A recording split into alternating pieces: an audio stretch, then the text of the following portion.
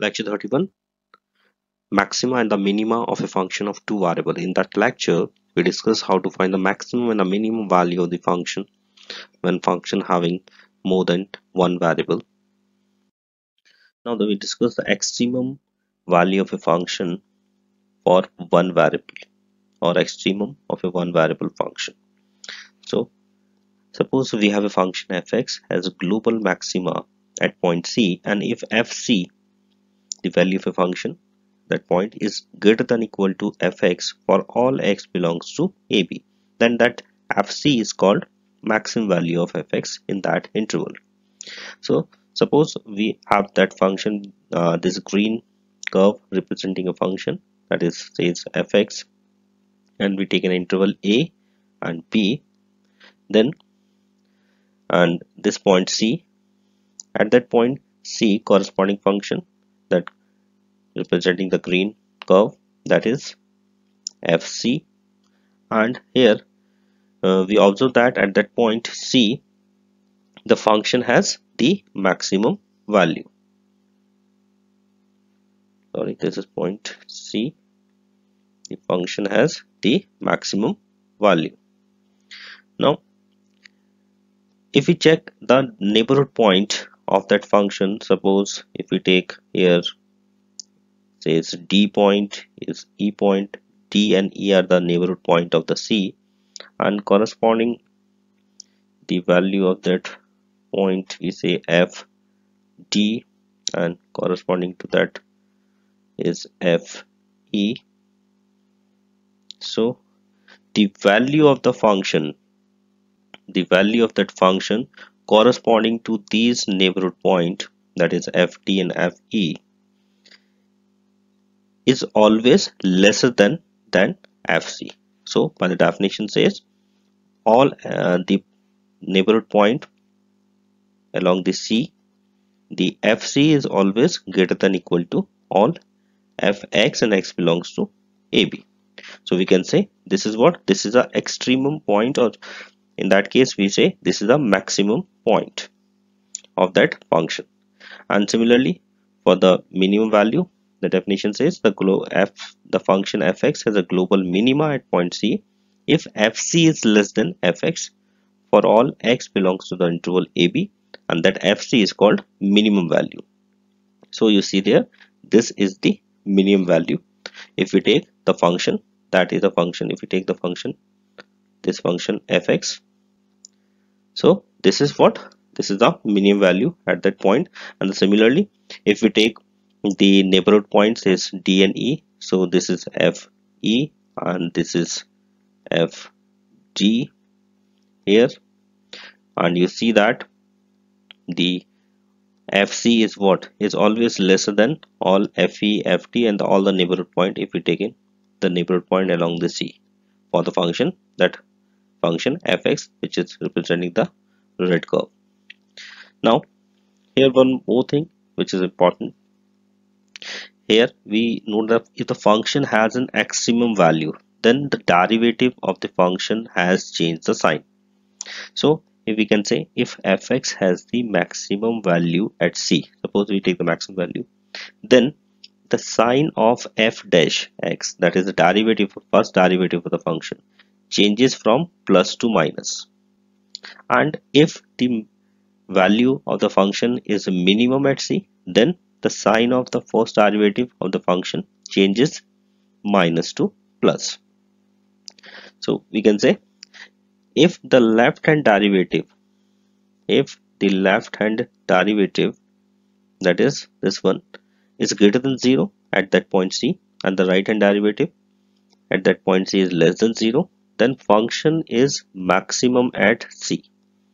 And if the left hand derivative of a function at that point C is less than 0 and the right hand derivative of the function at that point is greater than left hand derivative at that point less than 0 and right hand derivative is greater than 0, then function is minimum at that point C. So here you have to note, if the function does not change the sign in the neighborhood points of the C, then function is neither maximum or minimum. So always remember that we can also say that the extremum value of the function, either it is maximum or minimum, is obtained where the slope, we can say slope, that is the tangent, is 0 or parallel to the axis. And please note that the maximum, the minimum value, here we use the word maximum, the minimum value of the function on the interval AB is called the extreme value. When we say the extreme value of the function, so it can be maximum or minimum. Now take an example. Find the extremum value of a function fx is equal to, we have given a function fx is equal to x square e raised to power minus x, and all x is greater than equal to 0. So we have to find the extreme value, either it is maximum or minimum. So first, what we do, we have given a function fx is equal to x square e raised to power minus x for all x is greater than 0. So here first we take the first derivative of that function, df upon dx. So what's the derivative of that function? 2x square, sorry, 2x e raised to power minus x square e minus x. Now after simplify, we can write 2x minus x square e to the power e raised to power minus x, take as common. So we substitute, if we want an extreme value, so we substitute that df by dx is equal to 0, that is slope is 0. So when we put that equation is equal to 0, so we find the two values, that is this equation can be written as x 2 minus x e raised to power minus x is equal to 0. So we obtain 2 points, that is x is equal to 0 or x is equal to 2. So here these 2 points is what? These are called stationary points in journal. Now to check the optimality or the extreme value of the function, we take the second derivative. So differentiate fx with respect to x.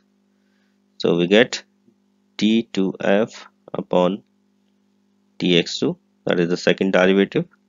So second derivative, what we get? We get 2 minus 2x e raised to power minus x plus 2x minus x square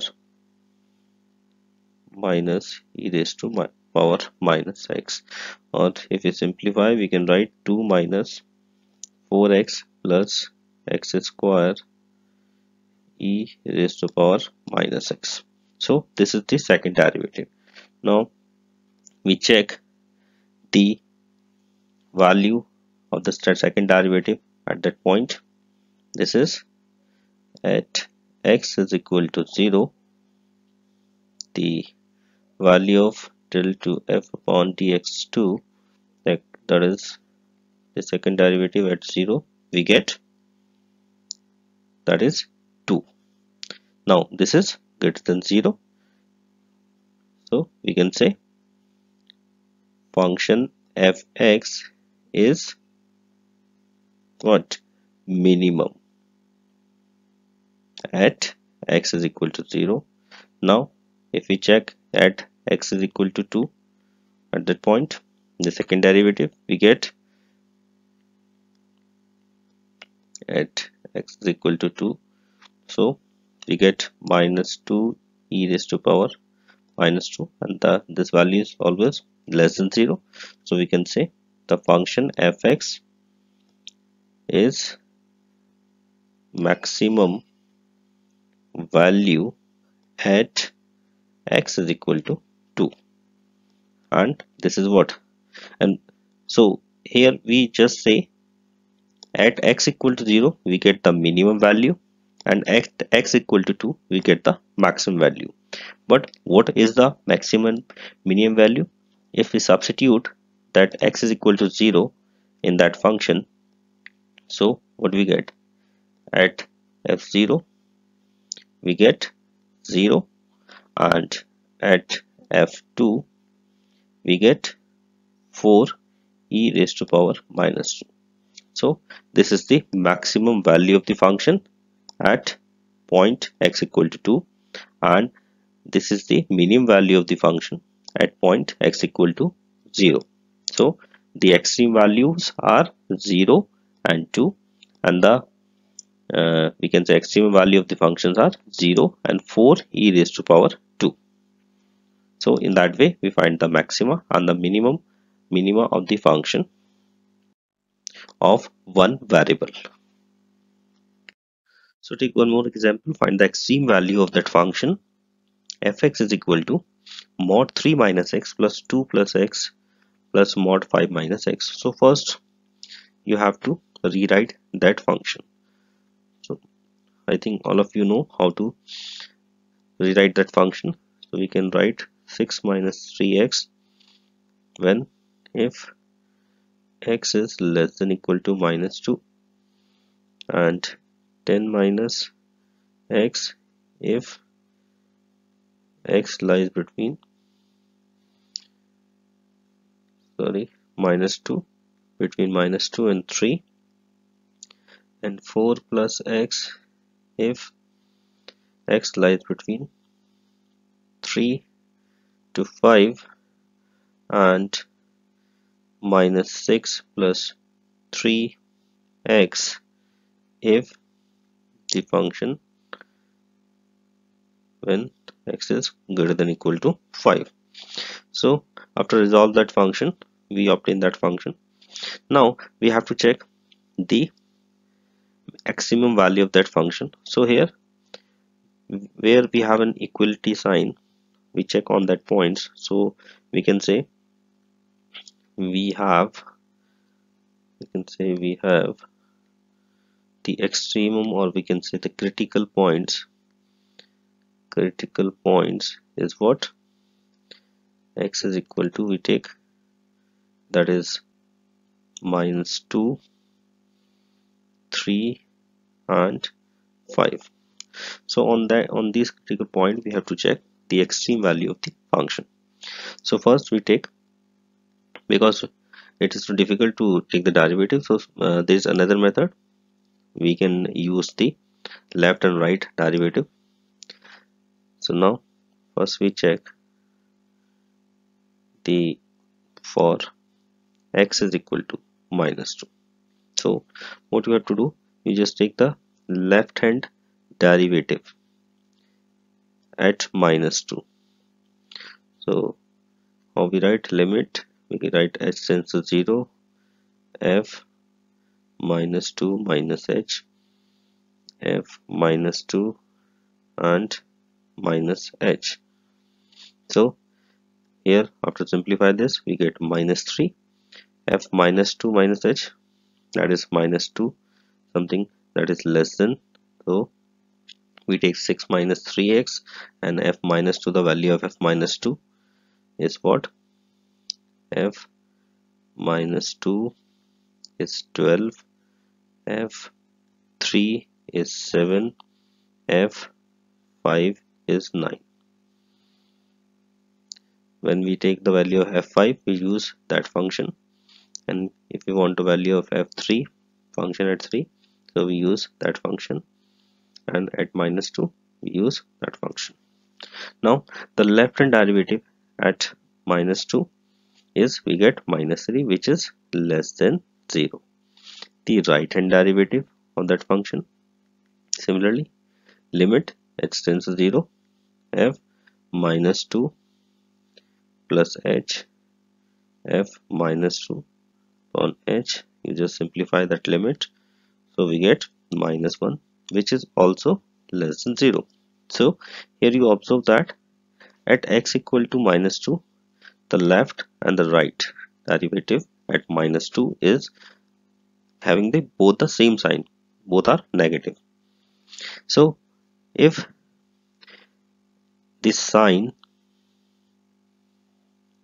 is not change at the critical point x equal to minus 2, so what we say, function is neither maxima or is not maximum or minimum. So you have to remember, if the sign is not changed the left and right, so we can say the function is not maximum or minimum. So we can say at critical point x equal to minus 2, function is neither maximum or minimum. And similarly, if we check on x is equal to 3, so again we take the left hand derivative, that is at 3 it become minus 1.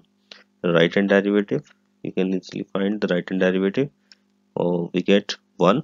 So this is less than 0, this is greater than 0. So if the left hand derivative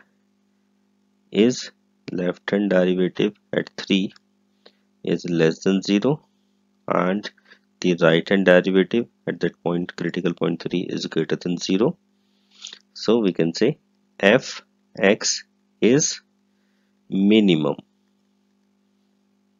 at x equal to 3. And what is the minimum value of the function? So f3 is what? F3 we get 7. So 7 is the minimum value and the critical point, at critical point x equal to 3. And the similar way we can find the extreme value at 5. You can check yourself. You can easily check. So please try at your own. You check. Please try the value yourself at x equal to 5. Check whether the value is minimum or maximum, or it is not maximum or minimum.